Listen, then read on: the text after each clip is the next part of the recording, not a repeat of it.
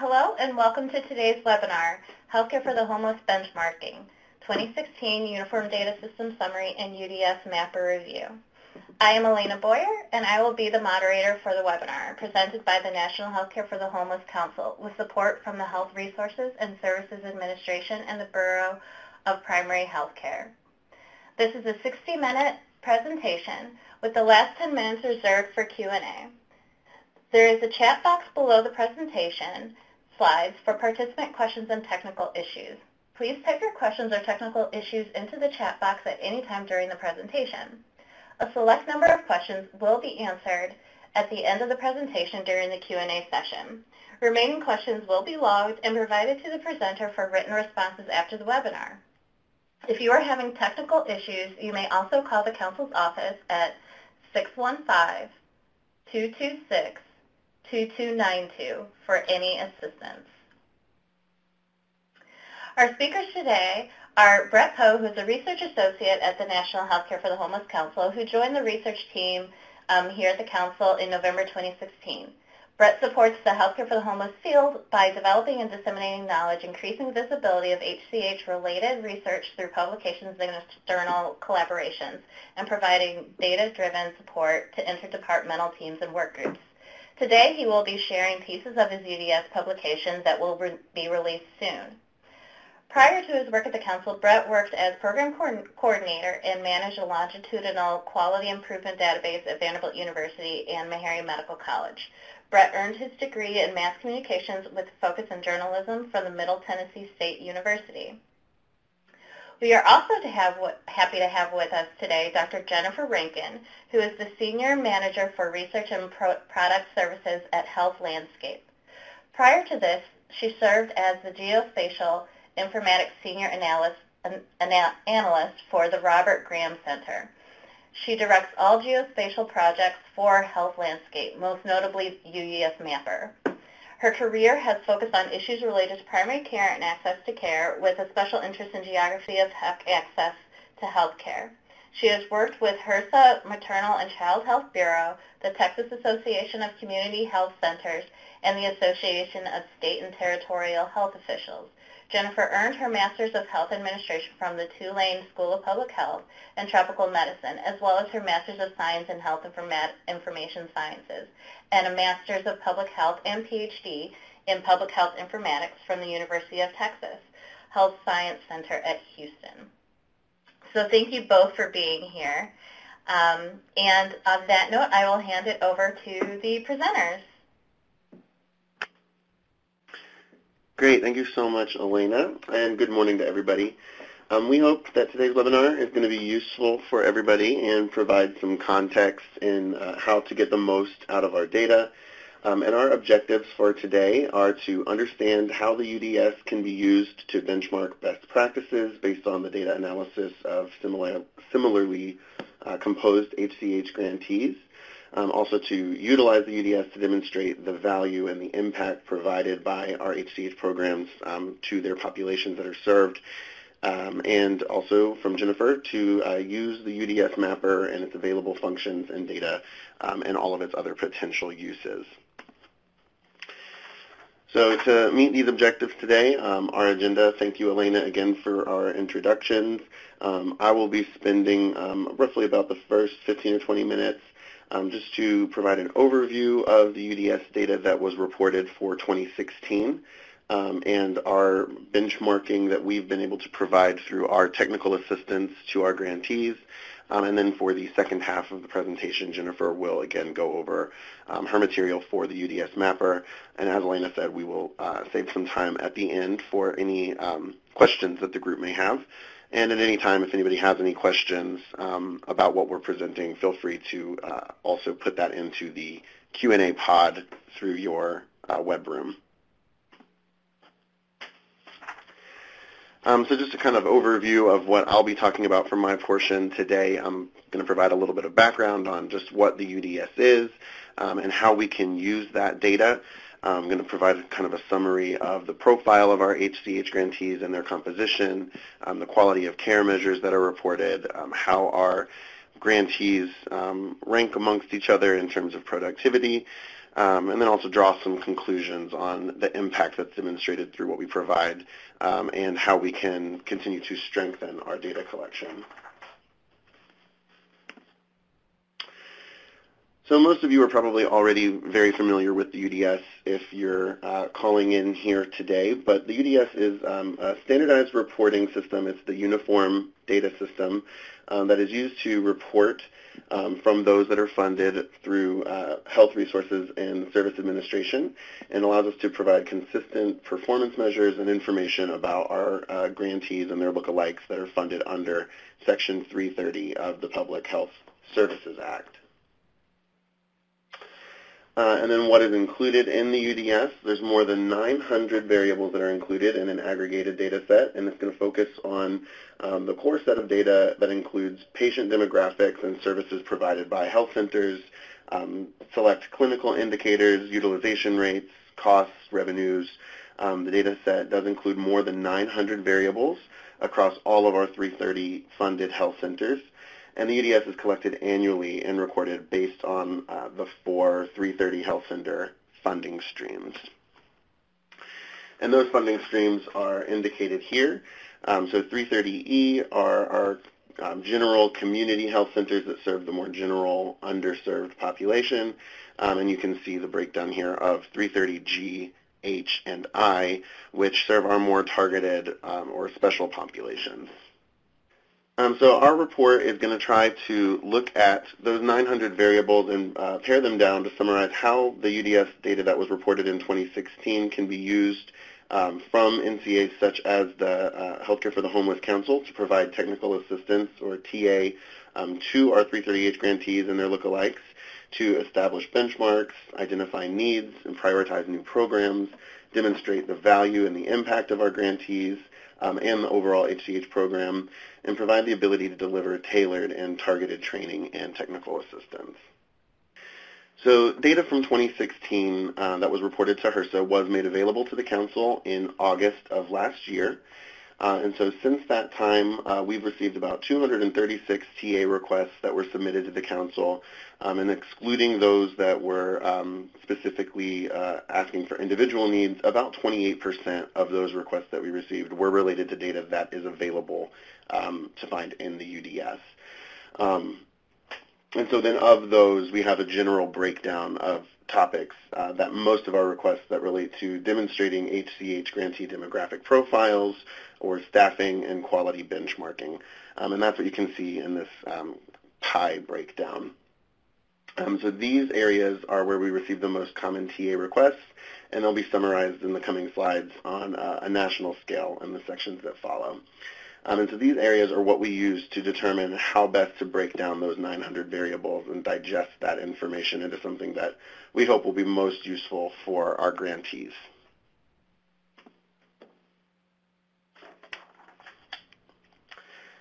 So again, looking at the universal data set, that includes data from almost 1,400 reporting health centers across all funding streams. Again, that's across all combinations of the 330 E, G, H, and I. Those health centers report aggregated data representing nearly 25.9 million patients. And comparatively, our 330H programs represent 295 health centers that see 9,174 patients. So the purpose of this following section is going to just visualize some of the benchmarks that are specific to HCH grantees and the populations that we serve compared to the more generalized health center population. So looking at funding type, this slide demonstrates how that funding is dispersed across grantees, regardless of any other type of 330 funding that they may receive. So really what we're seeing here is just how those fundings can be paired. And we have a list here, again, of what those particular funding streams are and how they can be combined. So it should be noted that HCH or 330H health centers can exist as clinics and that are part of larger community health center systems or public health departments, or they can exist as freestanding clinics. And those are what we would call our standalone clinics. So we have 63 HCHs that exist outside of community health centers, and that can be paired by any of the groupings of our special populations. 55 of that 63 only receive 330H funding. So those are some distinctions that we'll be making as we look at some of this data, just for consistency in the reporting, and so you know exactly which groups we're talking about when we make these comparisons. So looking at the housing status as that compares from our 330H populations to the general populations, health centers do report in the UDS the total number of patients that are experiencing homelessness and their housing status, with HCH grantees collecting this information in greater detail. And that's what you see there on the right, the specific housing status. So this data can be of great value to us to understand the relationship between homelessness and health care to a variety of indicators, and can inform our health center practices. So when comparing HCH program data to the universal data set, we can consider here that the housing status data is not reported consistently across health centers. This is a required variable to be reported by 330H grantees, but it is not required by all of the funding streams. So even with that being said, though, it is noteworthy that considering that non-HCH grantees may be underreporting, we still see here that 295 health centers out of more than 1,300 account for 70% of all patients seen experiencing homelessness, and that just highlights the substantial impact that these programs have on the population that we serve.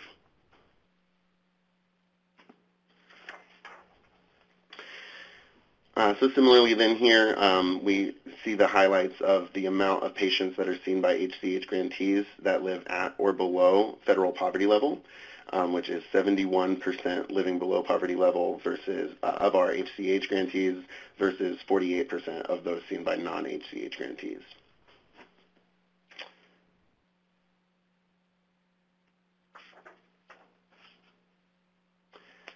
And then finally, in terms of composition, we can also consider the payer mix that's reported among our grantees. So this figure shows that while the mix of those that are insured by Medicare and Medicaid is relatively comparable, there is an unsurprising but significant difference in uninsured patients seen across the health centers. So 24% versus those seen by HCH grantees, 36% that are uninsured. So the collection of quality of care measures in the UDS was added in 2008 in order to track the improvement of population health with regard to acute and chronic conditions. These measures indicate steps that are either taken toward treatment or better management with preventative measures, things like prenatal visits, immunizations, cancer screenings, and also in linkage to care, and variables such as HIV treatment or behavioral health services. So we're going to unpack some of what's going on this slide here for you in Table 1. This table shows the amount of HCH grantee sites that were measured by HRSA into quartiles that appropriately link patients to care across 15 indicators. And again, these quartiles were set by HRSA, and then they applied rankings of quartiles in terms of performance in linkage to care. And what we have highlighted in green are rows where our HCH grantees are performing higher in the second quartile than those that were reported across the universal set. Also, as of 2016, a new variable has been added to the UDS that informs health information technologies, or HIT capacity. And of our 255 330H reporting health centers, 40% of those utilize telehealth, or the provision of remote health care. And as this continues to be tracked, the variable will be useful in demonstrating the increased capacity of grantees to provide and link patients to quality care and the manner in which they can provide these additional services. One of the most common TA requests that we receive here at the Council relates to staffing and productivity benchmarking of various services that are provided by either similarly composed health centers, those that may want to compare themselves based on their standalone status or by their region.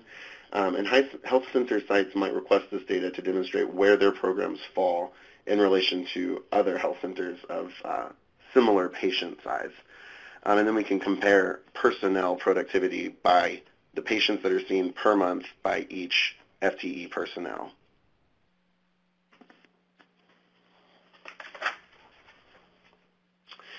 So again, we'll kind of unpack everything that's going on here. To identify 330H only patient population comparators, the data was grouped into 10 different bins. These were evenly distributing the number of the grantees by the volume of patients served.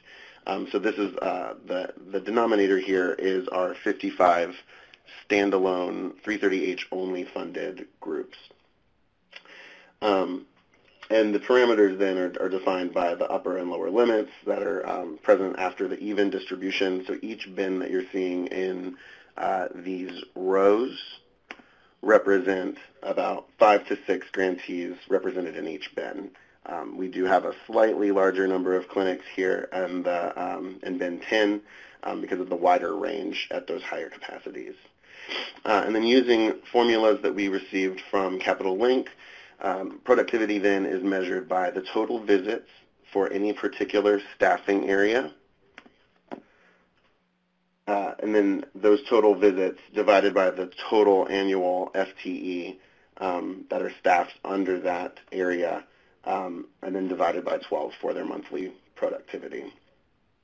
So for sites that want to use these as their own comparators, we have the summary of staffing productivity here in this table 2 based on these brackets that were just described. So unsurprisingly, you can see that higher clinic sizes see more patients per physician than those that are of a smaller patient size. And then we can also compare that to the average productivity measures across all of the bins. So again, it's important to distinguish that this data used for productivity reports is based only on our standalone grantees, which again are those that are not located within a larger community health center, as these are the only sites within that extracted report that we can see that FTE for. There's no consistency in any other reports that that staffing is only funded by the 330H stream of funding. So any health center programs that want to increase or decrease any of these parameters of these patient sizes, or if you want a more in-depth breakdown of any of these staffing areas, we definitely invite and encourage you to reach out to us for a more in-depth breakdown of that, and we can provide more detailed technical assistance for you.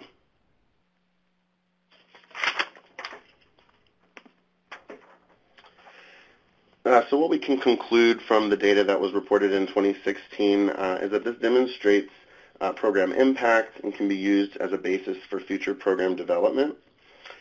These variables can help direct outreach efforts and multidisciplinary team approaches.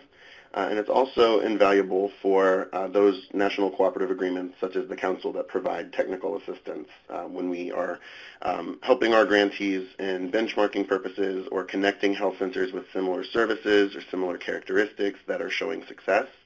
And then we can connect our grantees to share best practices and come together and improve patient outcomes more efficiently. And so to do that, we want to make sure that our data collection is as strong as possible. So using the data to provide insight into the utilization patterns, major health concerns of our health center patients, and those that are pertinent to our particular populations, gives us a starting point then for deeper analysis on a local level. And the UDS data provides a lot of information, but it's impacted by the accuracy of the data collection, the accuracy of the reporting, and there's a continued need then to improve that collection in those reports. Hi everyone. I think they might be having an internet issue on their end, but this is Jennifer Rankin. So let me go back on my slides. As I said, this is Jennifer Rankin. I am the UDS Mapper Manager at Health Landscape. I'm happy to be with y'all today. The UDS Mapper, if you have not already heard about it, is an online mapping tool that provides a lot of information related specifically to the health centers. I'm going to be referring to the health centers as a whole as health center program grantees or HCP grantees. And when I do that, I'm referring to those grantee organizations that Brett was talking about earlier, 330E, G, H, and I collectively, plus the lookalike organizations. So the UDS Mapper takes the UDS data from those organizations and compares it to community and population data, and that allows us to look at the spatial relationships between the program, the communities that you're serving, and other resources that are also serving the safety net. Oops. So when you're using the UDS Mapper, you're going to be looking at a geography called zip code tabulation areas. They are an approximation of zip codes that the U.S. Census Bureau creates. And the reason that we use those is because zip codes themselves are not a reliable geography. They can change anytime the U.S. Postal Service needs them to change. And having data, using a geography created by the Census Bureau means that we also have the population data that we need to compare our patient data to. In the UDS Mapper, we use the most recent data available. We're currently using the 2016 data. So everyone who is a grantee that's on the phone, your data were submitted on February 15th. They go to other contractors to clean and verify the data. Those contractors actually prepare the data set that we use in the UDS Mapper, and those data are typically updated every summer. So we should see your 2017 data sometime in July or August. And then we use population data from a variety of sources. As I said, we get data from the Census Bureau, but we also get data from CDC, specifically from their Behavioral Risk Factor Surveillance System. We get data from the HRSA Area Health Resources File. So we pull data from a lot of different places to help supplement the patient data that we're seeing in the UDS Mapper. When we are in the UDS Mapper and we're using UDS data, it's important to keep some things in mind with the data. So in terms of the patient data, we're only pulling data from the UDS. So we only have data from those health center program grantees and lookalikes. We don't have any other safety net organization data. And keep in mind that organizations typically have much larger funding than just their federal funding. So even for those organizations that are reporting into the UDS, we're only getting the portion of their patients that are tied to the federal grant. We're only looking at ZICDAs. We can't look at any other geography. So we can't look at census tracts. We can't look at counties because ZICDAs cross those traditional geography borders all the time. They even cross state lines occasionally. So we can't look at any other geography. We're stuck at looking at ZICDAs because the patient data themselves are reported at the zip code level. If there are 10 or fewer patients reported by a health center, those patients are not going to be reported in the UDS Mapper. So that's how you're told to report in the UDS itself. If you don't have at least 11 patients, do not report that zip code. So we follow that same rule. We also don't have any information specifically about low income at a zip code level. So even though health centers are reporting patients by income level, they're not reporting patients by income level by zip code. And therefore, any calculations that we're doing based on the patient information from the UDS, those are going to be estimates based on 100% of the patients being low income. Nationally, we know that about 92% of all health center patients have known income or low income, so we're comfortable with that calculation, but just be aware of that, that is an estimate for that particular calculation. As I said before, you report on February 15th for the previous calendar year, so we can only look at that time period, and the data are reported at the organization level, so we can't look site by site. Is a limitation. So here we are also, as I said, looking at ZICDAs, and they involve zip codes, or include zip codes, but zip codes can change at any time, and so the ZICDAs are more stable. Those geographic boundaries just change every 10 years. So we will have new ZICDA boundaries for the 2020 census. There are additional considerations to keep in mind when we're looking specifically at homeless data. The data that we have on the population come from the American Community Survey from the U.S. Census Bureau. So the ACS does not have a good methodology to account for homeless people. Therefore, in our population counts, the denominator in many of our calculations in the UDS Mapper, it's going to probably represent an undercount of people living in a ZICTA. Also, the patient data from the UDS, we're going to be using the overall numbers and not numbers from any of the special population tables in the UDS. So keep that in mind. We're not, in the UDS Mapper, we don't have a way to separate out homeless patients from other health center patients. We're looking at patients as a whole. And for those of you who are familiar with how the reporting happens for the UDS report, if a patient truly has no address to report, you're going to be using the health center address as the patient's address in the in your patient registry system. So therefore, patient counts, our numerator in many of our calculations may overrepresent people living in a ZICTA. So I'm going to have, according to the UDS, too many people living there. According to the ACS, not enough people living there, and so sometimes our calculations are going to look a little bit strange, especially around homeless health centers. So here we're looking at a map of Austin, Texas. We're looking specifically at a penetration map. Penetration is the percent of the target population who are patients at any health center divided by so the percent of target population, so total patients divided whatever my target population is. In this case, I'm looking at penetration of the low-income map. So I'm looking at total patients divided by number of low-income people. We see right there in the center a very dark green, which, as we can see from the legend, means that greater than 80% of the low-income people in that area are going to any health center organization. That is a very rare color to see on a UDS Mapper penetration map. It does not happen that often, except for West Virginia and some parts of the West. But this dark color is an anomaly. So when you're in the UDS Mapper and you're seeing this sort of dark green, the first question I ask, if it's an urban area, is this a place where there's a homeless health center?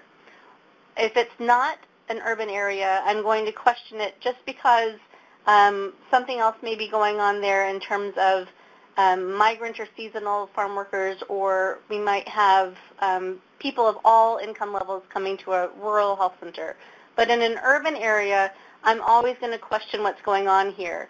And here we can see a specific number for that penetration rate in Austin, Texas. I see for 78701, there are 1,900 patients who report this address, which is downtown Austin, which until recently was not a very residential area. And so having patients reported as living there would be unusual. And we see that penetration rate is very high. It says 173% of the low-income people in this area are going to any health center organization. So I'm going to continue my sleuthing a little bit. And as I said, if I was in a rural area, I would say, do we have patients coming in from all income levels, not primarily low income? So in a rural area, the only provider of care will see people of all income levels, and health centers are frequently that only provider of care. So you're going to have those spikes in penetration if I'm looking at the penetration of the low-income population. Also the same for migrant and seasonal. We're going to be using a patient's local address, so again, inflating the patient number and not having enough people included in the denominator, so we'll have spikes in penetration. In urban areas, it may be homeless, but it may also be a seasonal population. So again, your local knowledge of what's going on in that area can sort of help you sleuth out what's going on and where those homeless patients are being counted in the UDS Mapper.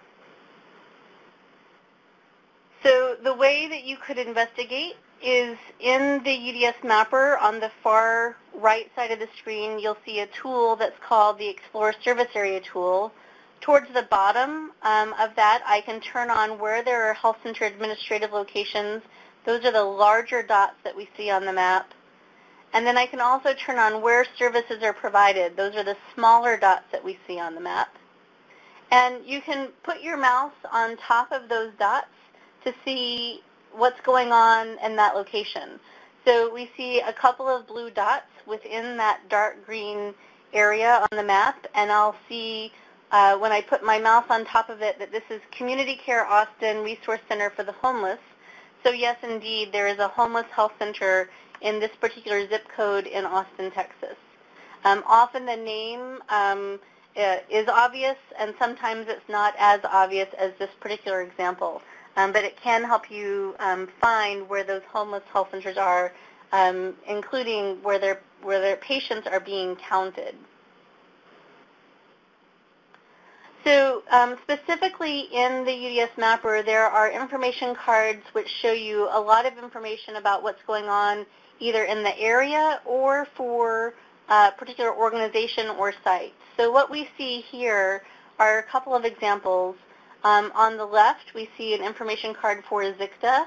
I can see for 78701 Austin, I can see how many people live there, how many are low income. So there's only 1,098 people officially counted as being low income in this particular ZICTA, but there are 1,909 patients. And then I get my penetration rates for the total population and my penetration rate for the low income population. I can see that those 1,909 patients are actually going to 3 different organizations. They're going to Travis County Healthcare District, which is doing business as Community Care Austin, Lone Star Circle of Care, and People's Community Clinic. So 93.9% of all those 1,900 patients are going to community care. And I can then get a sense for how many overall patients are in that particular ZICTA for that particular grantee organization. There's a second information card that's available for the organizations. So if I click on an organization, I'm going to get basic information. So Travis County Healthcare District, I would see just basic address information. But there's this special population, there's a special way to get additional UDS data about an organization out of the UDS Mapper, and that's this information card deck. And if you can see, each of these gray bars, if you click on it, will have additional information about a health center organization. And for this particular one, I can see right there in the middle that 4.19% of their patients are homeless patients. This is coming directly from their 2016 UDS report, and so that's where I can get that special population information about health centers. I'm going to just go back one slide just to show you how you would turn on that special information card. When you're in the Explore Service Area tool, down towards the bottom where you turn on the health center administrative locations, right next to health center administrative locations, there's a little very faint gray tool that looks like a stack of cards.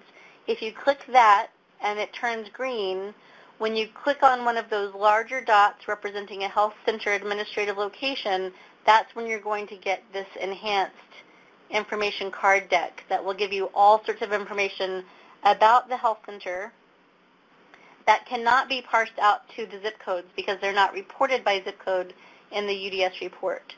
So, so keep that in mind. There are some very specific ways to get some homeless information out of the UDS Mapper.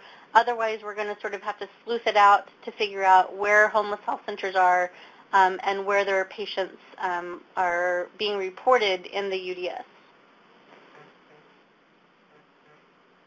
So I want to point out that there's a lot of help on the site. There are tutorials on the site.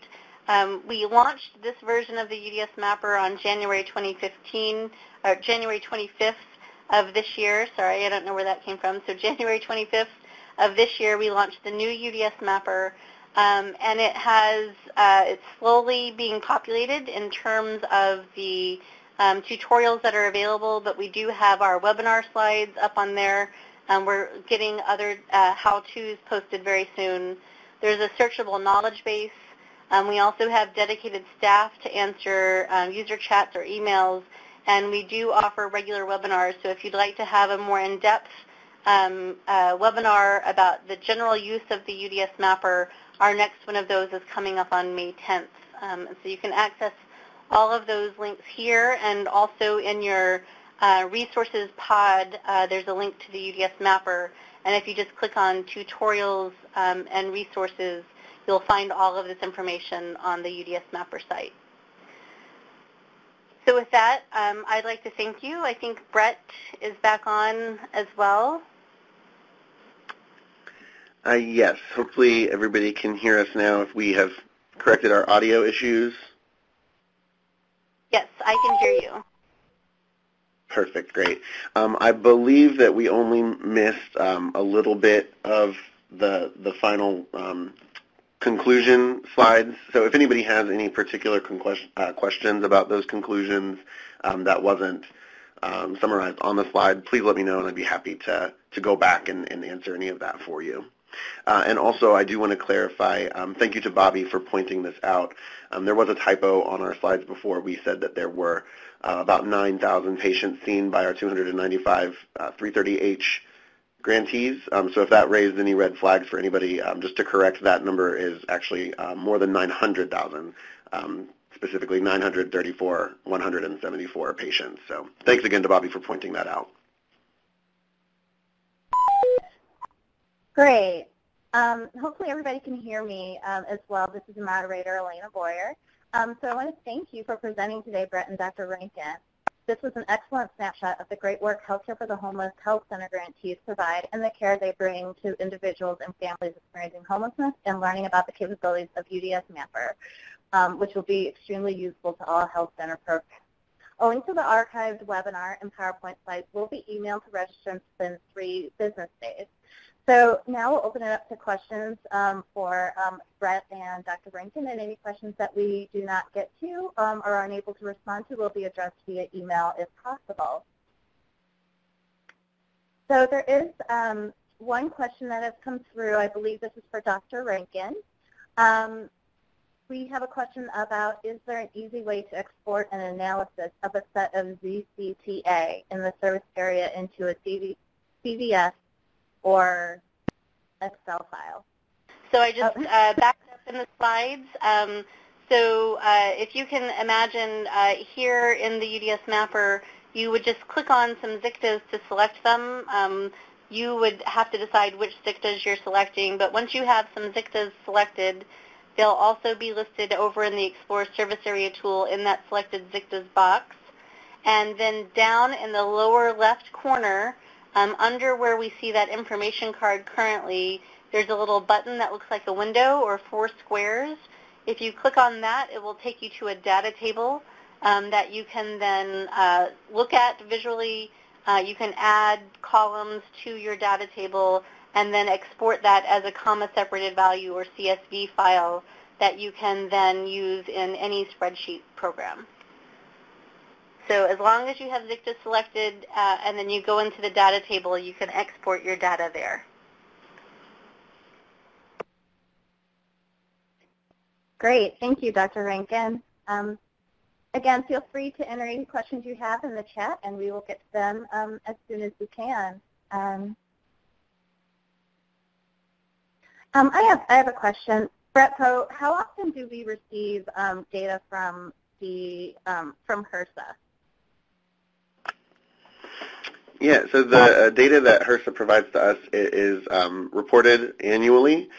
So we receive through a data agreement with HRSA, we receive some of those tables that are not publicly available.